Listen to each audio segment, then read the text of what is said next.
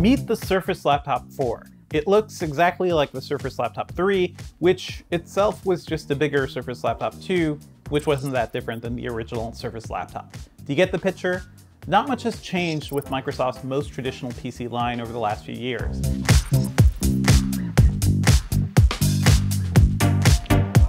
It's always been an exercise in minimalism with none of the fancy contorting screens from the rest of the Surface lineup.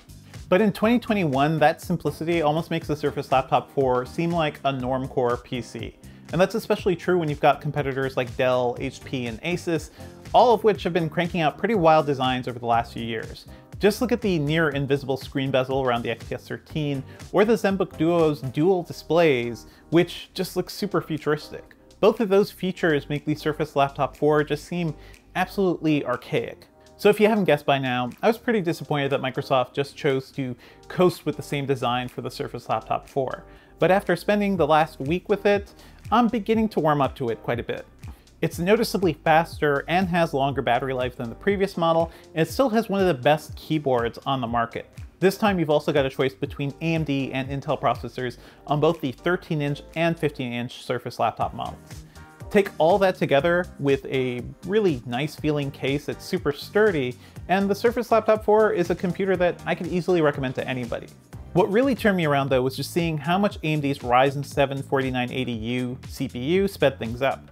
I was able to play Overwatch in 1080p with high graphical settings smoothly over 60 FPS, whereas the Surface Laptop 3 could only do that with medium settings. You can thank the built-in Radeon graphics for that. Our review unit, which came with 16 gigabytes of RAM, managed to keep up with my crazy workflow. I gave it dozens of browser tabs, I played 4K videos, I did all sorts of stuff at the same time, including downloading large game files, and it never really slowed down. I only wish Microsoft was able to use AMD's Ryzen 5000 CPUs, which would have been a bigger performance leap, and honestly, the SSD isn't that fast either, especially compared to other ultraportables we've seen. This isn't really a computer that's meant for super creators, but for I think most people, it'll be fine. Alternatively, you can equip the Surface Laptop 4 with Intel's new 11th generation laptop chips. Those processors have really impressed us on other machines. Those chips just came out this year, and you know, they may be better if you want to future-proof your system. Just be prepared to spend a little more. AMD's 4000 series hardware is already a year old, so it may just start to seem out of date more quickly. Either way though, you're going to get a very fast processor in your PC. Thanks to that updated hardware, Microsoft was also able to fix one of the biggest issues with the Surface Laptop 3, battery life. That machine only lasted 7 hours and 50 minutes in our battery test, which was far less than the nearly 16 hours of life we saw on the 13-inch Surface Laptop 2. This model managed to clock an impressive 15 hours and 25 minutes, which is 2 hours less than Microsoft claims, but still pretty good. When it comes to real-world performance, I was able to work on the Surface Laptop 4 for about 10 hours before it needed a recharge. That combination of speed and battery life really makes the Surface Laptop 4 seem like a solid alternative to Apple's M1 Macbook computers. And to be honest, that's what I'm judging all ultraportables against these days. As much as I'd like to see Microsoft change things up a bit, I have to admit that the Surface Laptop 4's case, which is aluminum, still feels pretty luxurious, and it can go toe-to-toe with Apple's hardware easily. Our matte black review unit just kind of sucked in light, almost like a black hole, and I just never got tired of caressing it with my fingertips like a high-end BMW. I can't be the only person that does that, right? The larger Laptop 4 doesn't have the cloth Alcantara palm rests like the 13-inch model, but to be honest, I didn't mind putting my wrists on that smooth metal. Mostly though, that's just because I was absolutely in love with the Surface Laptop 4's phenomenal keyboard. It's just the perfect balance of, you know, key depth and responsiveness and a nice wide layout. It's something Microsoft has already brought to all the other Surface Laptop models, but every time I come back to it, it just feels incredible. Every time I sat in front of the Surface Laptop 4, I almost felt compelled to type on it just to get a bit more of that sweet key action. And the trackpad is great too, but it's really the keyboard I'm gonna miss when I have to return this thing. I'll be sad to see the 15-inch Pixel Sense screen go too. Sure, it hasn't changed at all since the Laptop 3, but it's still bold and bright and has great touchscreen responsiveness. You know, personally, I'm still partial to the XPS 13 and 15's Dolby Vision equipped screens, but you know, those don't work with accessories like the Surface Pen, so there's a lot going for this laptop. Microsoft also does this cool design where the sound actually comes through the keys, so there aren't any speaker grills either. The sound is fine, nothing to really write home about, but I do like that clean look. I think a lot of people would appreciate that. Now you'd think with such a large screen, the Surface Laptop 4 would be pretty hefty too, but it weighs just 3.4 pounds, much less than the MacBook Pro 15-inch, which is 4 pounds, or the XPS 15, which is 4.5 pounds. It may be a bit unfair to compare the Surface Laptop 4 to machines with much beefier hardware, but Microsoft's engineering still feels remarkable here. Moving the Laptop 4 around my house felt as effortless as toting a 13-inch ultraportable.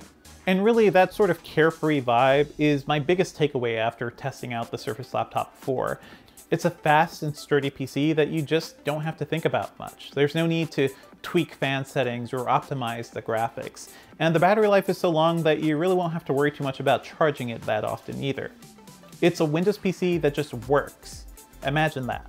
That doesn't mean it's perfect though. I'd like to see more than just 2 ports, but at least Microsoft gives you the choice between USB Type-A and Type-C, and yes, you can charge over Type-C, which makes that super convenient when you have other Type-C cables around. Microsoft still relies on the proprietary Surface Connect port for its power adapter and other accessories like docks, so you can't run away from that, unfortunately. And there's still no support for Intel's Thunderbolt interface, which means you won't get the fast speeds you can get on certain external drives, and you won't be able to plug in external GPUs. I suppose for those sorts of devices though, that's far beyond what Microsoft is aiming for with the Surface Laptops community. So here's the real question for most buyers. Should you buy the Surface Laptop 4 or an M1 equipped MacBook or MacBook Pro or something like the Dell XPS 13? I suppose it comes down to what you value the most. Apple's M1 hardware is still fast and so power efficient that it rarely needs fans. So if you value quiet, that may be the best option for you. But if you want to run Windows apps, you're kind of out of luck there. Even emulation is going to be pretty slow. Personally, I'd still rather go for the XPS 13 or 15, but the Surface Laptop 4 makes a really strong showing, especially for more casual buyers. Even the base $1,000 model is pretty well equipped with a Ryzen 5 chip and 8GB of RAM. That's a better deal than Dell's cheapest XPS 13, which currently costs $950 but has a lowly Intel i3 processor and weak integrated graphics. It's just better to spend the extra $50 for a better computer there. The 15-inch Surface Laptop 4 starts at $1,300 with a Ryzen 7 CPU and 8GB of RAM, but you'd have to shell out $1,700 to upgrade to 16GB of RAM and a 512GB SSD. No matter what computer you're considering, it's always worth springing for 16GB of memory if you can. Trust me, you'll thank me in a few months. You could look at the Surface Laptop 4 as kind of like a statement of intent by Microsoft. It doesn't need to follow every single trend in the PC market, especially when it already has pretty capable hardware. And when you see just how solid the Surface Laptop 4 is, I can see why Microsoft made that choice. I'm just hoping Microsoft is a little less conservative with the next model. Sometimes it's okay to show off. Stay tuned to Engadget.com for more laptop reviews, and if you dug this video, please be sure to subscribe and like.